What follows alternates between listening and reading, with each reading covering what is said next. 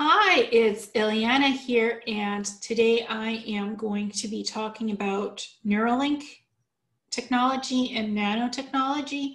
I in no way endorse the manufacturing or production of the Neurolink implants, which is the nanotech that's produced on Mars to implant in humanoid brains that increases telepathy, that increases your access to downloading and uploading information into the Neuralink implant that goes into your brain. So I don't endorse that. That's been done on Mars in the cybernetics labs. That is something that I was involved in the production of those technologies, but I don't endorse that. And I'm not part of manufacturing that right now. But what's going on Earth is that nanotechnology is evolving and being developed to create nanorobots that will eventually, in about 10 years' time, will be put into our bloodstream, which will help to heal diseases and wounds by connecting to the autoimmune system and the immune system and central nervous system in our bodies, that these nanorobots will be able to heal the body. That's what the claim is in an article. So I'm just going to discuss that article and what's all that about, because again, I'm not promoting nanotechnology and the use of it, but I've been talking about Neuralink implants and nanotechnology and nanites since the beginning of all my presentations, warning people of what's to come. And this is coming in 2030. According to the article. So again, I'm just reporting on this and what's coming down the road because some of this nanotechnology that's been utilized on Mars is coming down the pipeline to Earth. In the 2030s, it'll be the nanorobotic little nanobots that will go into our bloodstream, and in 2050s, it'll be the biological human cyborgs that will be starting to do the Neuralink implants and other nanotechnology augments for the human body, eventually creating biological human cyborgs. So I'm just going to discuss the nanobots today and what that technology will look like by 2030. So this is the nanobots will be flowing through your body by 2030 article, the nanotechnology that I'm talking about. And it says in 10 years, nanobots in your blood might keep you from getting sick or even transmit your thoughts to a wireless cloud. So synthetic telepathy. That's something my Neuralink implants were able to do, to connect with holographic databases, to navigate ships remotely, and to telepathically talk to other SSP assets who had the Neuralink implants. But this is nanobots going in your bloodstream, not Neuralink implants. So this is what these things will look like going down into your bloodstream. According to some futurists, in the next 10 or so years, your blood could be streaming with tiny nanorobots to help keep you from getting sick or even transmit your thoughts to a wireless cloud. They will travel inside of you on a molecular level, protecting your biological system and ensuring that you'll have a good and long life. The future is closer than you may think. Nano as a term is no longer perceived as special. We got used to small devices and artificial intelligence in our daily life. Tech has developed significantly, and so have potential applications of these microscopic machines. Futurist and Google Director of Engineering, Ray Kurzweil, is an avid predictor of future events and claims to have a fairly high accuracy rate. So this is a futurist, and he's a Google director. He is one of the biggest proponents of the notion that nanobots will be streaming through our blood in the near future. The science surrounding this prediction may not be that far off from modern technology. We already have the modern technology. We have this modern technology on Mars and so much more. Nanobots injected into your bloodstream.